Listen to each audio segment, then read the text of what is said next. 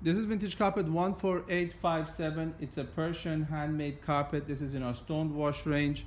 No colors have been added to it. The picture might look a bit lighter than it is, and it doesn't pick up all the beautiful details like you can see in the border.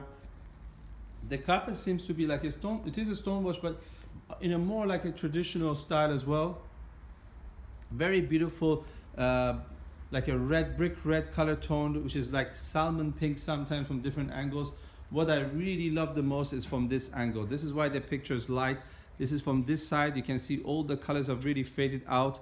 There's some bleeding in the carpet. We mean that sometimes you see the pink is darker and lighter in some parts. It really adds to the beauty of our stone wash range when this happens.